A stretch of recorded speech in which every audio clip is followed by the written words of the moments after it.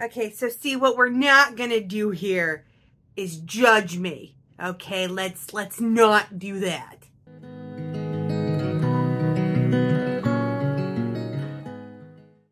Hello, my name is Margaret Adele, and I'm giving up. Kind of. I am not doing my Roll for TBR game for the month of September. I careened really, into a slump for August. It was so bad. I mentioned in my 24-hour readathon video that I get a weird kind of time blindness when it comes to the month of August because I work in education and we go back to school at the end of August. And so my brain wants to start preparing to go back to school like the second August 1st hits. You know, everything else that I'd planned to do over the summer, even from, getting my wisdom teeth taken out to family coming over to the Ren Fair trip, it all happened in June and July. So for my brain, there was no other summery things going on in August. So August was a month to go back to school, but I'm a para, not a teacher. So I don't even have like a room to prep. So I had 3 weeks of nothing, but I could not convince my brain to do any of the summery goal things that I wanted to do. And that includes reading. I was so determined that August was going to be the month where I beat my yearly reading goal, which is 100 books, which I always beat it in fall, somewhere thereabouts, but I was going to beat it earlier this year. I was going to get all of my books on my TBR read, and I was going to read enough to get down to the 50 books on my TBR challenge. It was going to be so great, awesome, and I could not make it work. I tried so hard. I did a 24-hour readathon, which helped a little bit. I did audiobooks, which can sometimes help when things are getting slumpy, but nothing worked. Even books that I knew I was interested in just couldn't work it. And then I started putting together my Pop Sugar Reading Challenge for the rest of the year, the slots that I still need to fill. And I was way more interested in that than anything I had on my TBR, but I still had to keep reading to get the TBR lowered. And I did not want to unhaul the rest of the way there because that felt cheap and it was not working. By the time I finally gave up, I was 3 books away from beating my monthly TBR goal and already partially the way through 2 of those books. And I was like 2 books away from hitting 100 and it wasn't working. So I said, fuck it. I let myself fall into a slump, ironically, just around the time that the school year started. So I actually had a lot more mental space to focus on the beginning of the school year rather than reading. And I did unhaul. I knew I had other physical books. I've been so hesitant to unhaul the physical books for my TBR challenge because I have to actually go and take them to a place. But I had enough that I didn't want and I knew I didn't want. So I could unhaul those. I finally got down to 50. So it was a little bit of a hollow victory, but after a year and a half, I have beat my TBR challenge. We have taken 380 books off the TBR and are down to 50. So now what that means is I am switching to a maintaining the TBR challenge, which is just a simple 1 in, 1 out. I read or unhaul a book, I get a new book, and that's it. Maybe if I really feel inspired in the year of 2024, maybe then I can try for like a full lower it even further to 25 or whatever, but I'm not gonna push it. At this point, I'm so burnt out with that challenge that as proud as I am of myself, I am also really glad it's done. Now, we are going to talk a little bit about the books I did read in August and what I'm going to read in September, but it is not going to be a formal rolling and letting the random picks of the dice choose because that game was meant to serve a purpose of helping me pick when I couldn't pick. But right now I have several lists of books that I want to work on. Therefore, the random nature of the dice are going to be working against me. And especially with this time of year when I am coming up on the time when I close to review requests, I really need to get very strict in how I prioritize certain things so that I don't leave a lot of review books on the table or review requests on the table when I close at the end of October. So, first things first, what did I read in August? All right, so first up we have Bewitching the Elements by Gabriella Herstick. This is a nonfiction all about paganism, witchcraft, New Age, spiritualism, all of that good stuff. And I knew going in that I wasn't going to get too much out of this because I am more pagan than witchcraft, so I don't want to do like actual spell work. But I found this at a thrift store, aka the thrift store that I am giving all of my unhauled books to, that I have so much store credit at.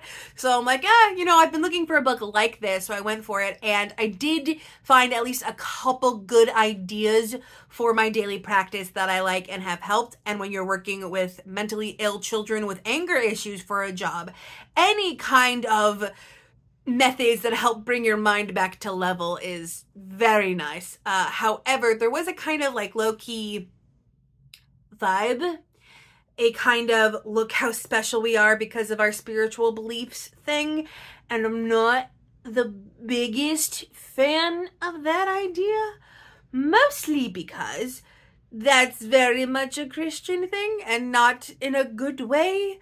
I don't really want the idea of believing a certain thing makes you better than anyone else. I'm over it. I don't need it anymore. So that was a little bit weird. And also, I don't get it. They did the thing where the author spelled women with an X instead of an E. I know that's supposed to denote something, but I don't understand why.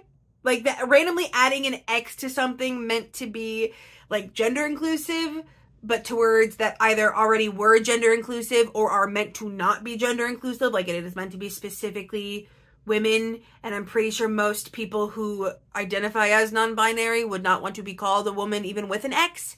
So, like, I don't know. I'm not sure how that's supposed to work. That's still, I can't quite understand that one. But regardless, I did get some stuff from this, so it did its purpose, and I have a few more notes in my journal for it, so yay! Up next, we have Rescued by the Married Monster Hunters by Ines Rook-Bash. This is a polycule monster romance about a monster who is living in like a interdimensional video gamey dungeon, and through plot ends up befriending a hunter from the upper world, and then the hunter dies, and then Vessel ends up being turned in to look like the hunter, and horrible things happen, and then the titular married monster hunters rescue them. And then romance ensues, but Vessel is pretending to be this hunter, so it's like big tension, what it's going to happen when they find out kind of thing.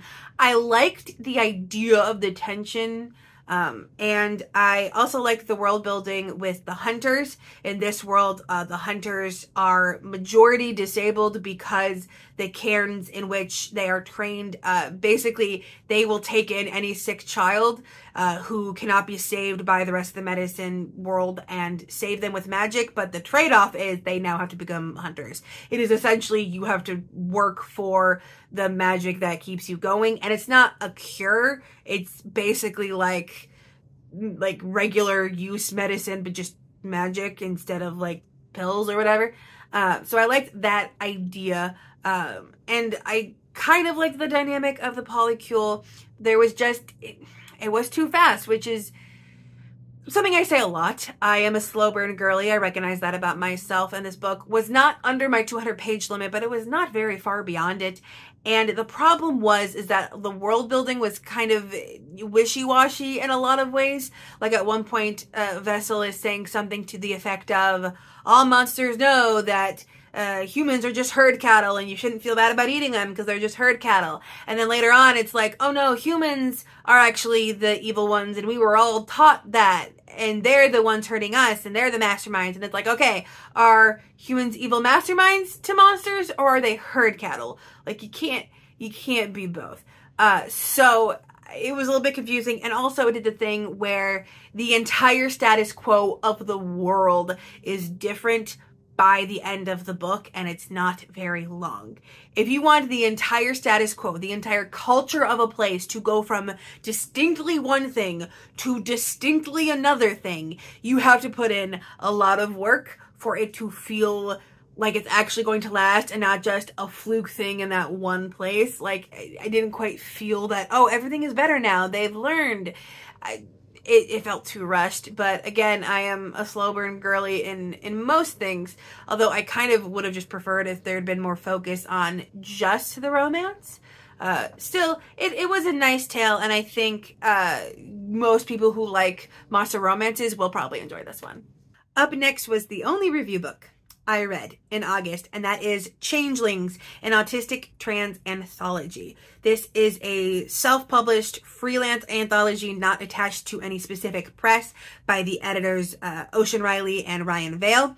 I was sent it by A.R. Vale because I had reviewed their work in a different identity-based anthology, and these kind of anthologies are not unknown to me. However, most of the time they aren't just about the identity. Like the one that I've been published in was sapphic romances in nautical settings and usually speculative. And the one that one of the editors was published in was trans voices in horror. There's usually a level of curation beyond just the identity, and this one didn't have that, and you could tell it ran the gambit of all kinds of genres, and it kind of read like a little bit like a Whiplash, because you'd have the cutesiest, not at all speculative high school romance next to body horror, next to space opera battles. Like it was a lot to take in, and it wasn't curated in such a way as to make it like an arc, so to speak. Like we start with the completely contemporary and then move into the more heavier stuff. So I would have liked a little bit more curation with it.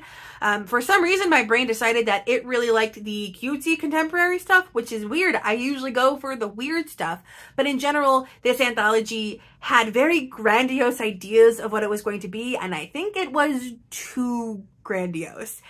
Based on the Kickstarter, it was supposed to be like the big representation for all trans autistic people, which is always going to be impossible, literally impossible to do, because no group is a monolith. And they got a lot of flack for it because people pointed out, like, hey, there's not even any trans femme voices in here. Like, you're trying to make it a slice of the monolith, but you're not even including this whole section. And someone else noted, I do not know if this is true, but someone else said that all the authors are white.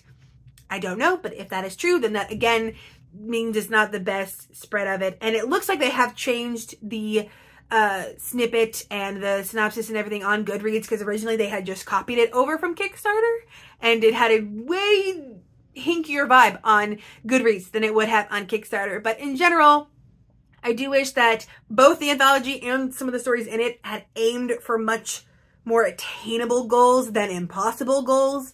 But there are some great stories in it.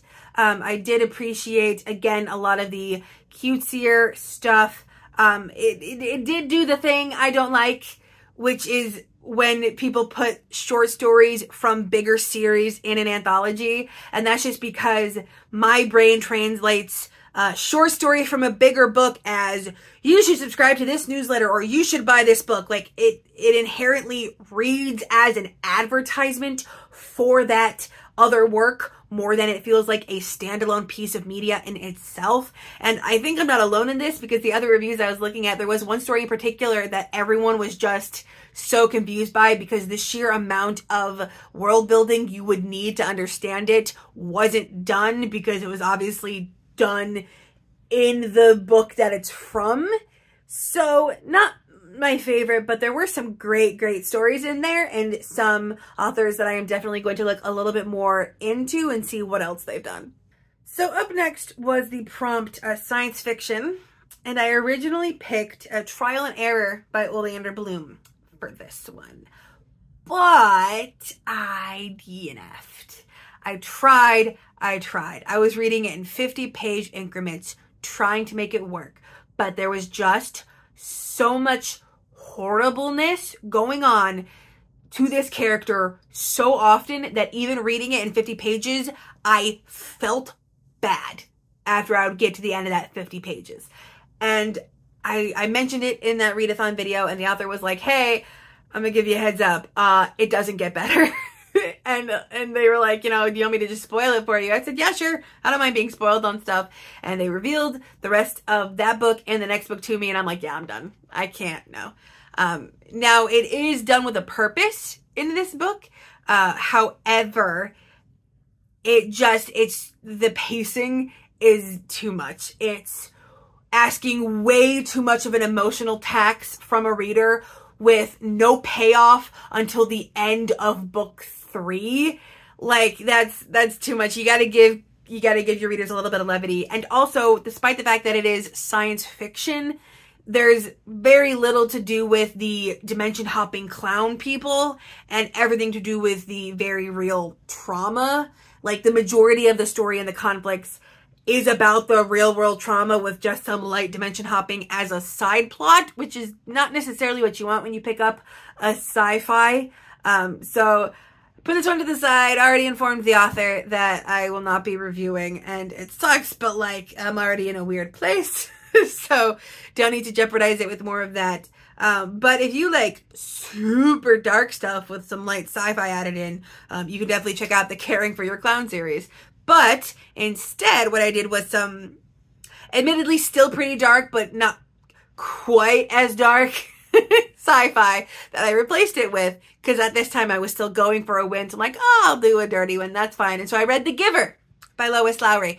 I had this one on my Pop Sugar Challenge because I needed a book that was published the year I was born, and I was born in 1993, and of course this one is a classic. Apparently the movie isn't that great, but it holds up, and I read it, and oh my god, like, some of those scenes, like, and this one is deceptive because it goes on with like the happy-go-lucky community for so long.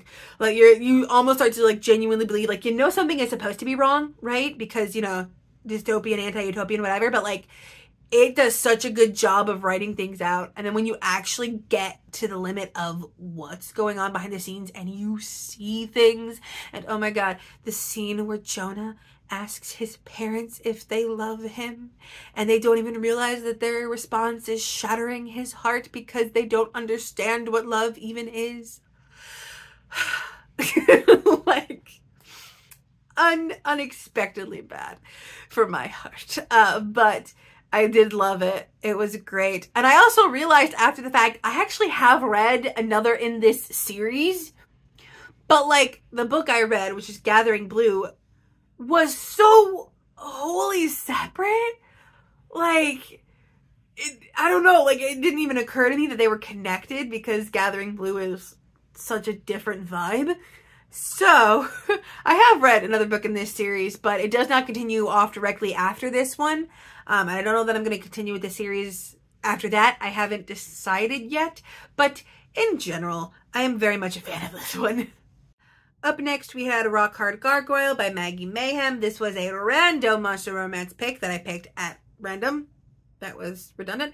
Regardless, this is all about a woman falling in love with a gargoyle who is a security officer because she is being stalked and things go on. And again, same thing, was too short. I needed so much more. I needed a lot more descriptions of the world building because it feels like it kind of just throws things together. It didn't really build up the big bad all that much. So even though it had a big scene confronting the big bad, it didn't feel as impactful as I wanted it to because, again, it had been so short. And I realized the monster romances as a whole tend to be short. Actually, they tend to be extremes because it's either they are a novella or a book that just barely breaks 200 pages, or they're like 500 to 600 pages. There's very rarely a happy medium in monster romances for whatever reason. But I will not be continuing with this series in particular. But I probably will be including it on that next big monster romance rec list whenever I get to that one. Up next was probably my favorite book of the month, and that was Rigoru by S.J. Sanders. This is a book in the same world as their book Red, which was basically a monster romance polycule version of Red Riding Hood. And in that world, we see a much farther along society where humans are basically living in medieval-esque encampments, villages style stuff with very puritanical views. And there are these creatures called the Rigoru that are basically like giant wolf people, and there are triads of males going around because they mate in triads, and all the humans are scared of them. And this one was surprising because this one is a prequel taking place like decades, if not centuries, before that one. And you actually find out, I loved this, that it's not Earth they're on an entirely different planet. That's not like a big reveal from the end, like that's early on in the book, that both humans and the Rigoru were transported to this planet from dying homeworlds. And it was really interesting to see the setup for how this sci-fi futuristic tech human society was going to start crumbling and turning into the backwards puritanical society we saw in Red. So I was really happy with that. I was really excited by that idea, and I really like the concept because also those two books now function as bookends. You have Rigoru as the origin story and Red as the one that kind of wraps it up and changes things for the better for the society. Again, that status quo is changed by the end of that, but that book is much longer, so it worked. And you already saw like some inklings that other humans and other people were actually on board with changing the status quo. And it looks like the author is going to continue writing in this world, but all future books are going to take place within the parameters. Like they will be separate. You will be able to read them without having to know the entire setup because they are not direct sequels to each other. But basically we're going to see, I believe the author said, like the descendants of the book, Rigoru book characters living their lives throughout the course of this dark time for people. And so there will come a day when you could read like from Rigoru to Red. And I like that idea. I like the idea of this series that is spread across generations and generations on this alien planet, watching and mapping how certain things developed over the course of that time. I love like macro world building in my sci-fi romances. It's so good. So I will be on the lookout for the next time one of those comes out. I believe this one was published not too long ago, so I'll probably be waiting for a hot minute, but that's fine. I can be patient. And in case you're worrying, no, I did not just leave someone standing at the door. My husband is also here. So what am I going to be reading in September? I am not rolling for a TBR this time around, and neither am I coming up with a strict list to follow on my own. I am still kind of like slumpy. I'm not very far away from the reading slump yet, so I don't want to push myself right back into it.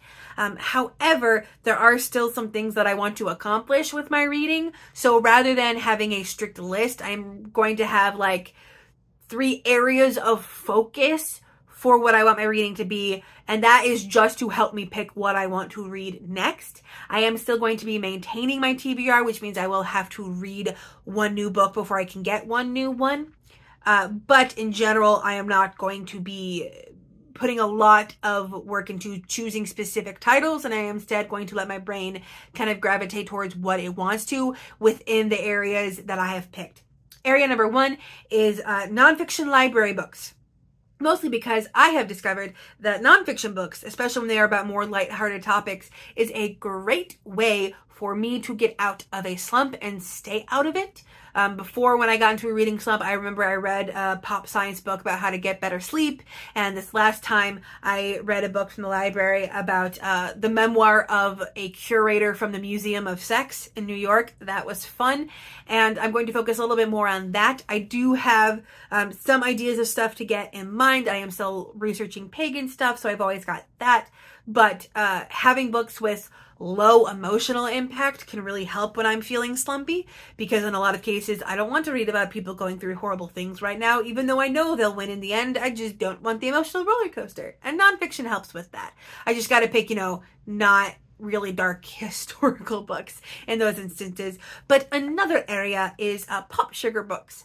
The Pop Sugar Reading Challenge is done by the lifestyle brand Pop Sugar, and it is probably the most popular thing they do. I think it outshines like the rest of their brand, and I actually won it for the first time last year, and so I want to go for 2 times in a row. The thing is, though, is that I am down to the wire with a lot of these prompts, because I am getting to the point where it's like I have to search out the specific things. I can't just read what I was already going to read and see what fits, because it's like I have to read celebrity memoir, or, you know, a book that won that specific award or was published a specific year, what have you. So in a lot of instances coming up, I just have to actually start picking out books specifically, but I am really excited for it. I've got some great picks and I am really feeling energized about those picks. So I am going to go to that list when I need to get new books and see what's on there for me to pick. Super excited about that. And then the third one is, of course, as it always is, review books. Technically, I'm sitting pretty well with review books right now. There's only 6 on my list, which is ridiculously low for me. Usually if I can get down to 5, I'm cheering myself on, but this is mostly because I have a decent amount of unanswered review requests sitting in my inbox. At least 4 off the top of my head. So I gotta get some work done. I gotta start taking out those review books and getting them taken care of, and I'm really excited about them. I got some good ones on there. I do have high fantasy, but it's gay high fantasy, so it's fine. It doesn't count. For those of you who don't know, high fantasy is my struggle genre, the genre I struggle with the most, but if you make it gay, I struggle a whole lot less. It's the gay loophole. I love it.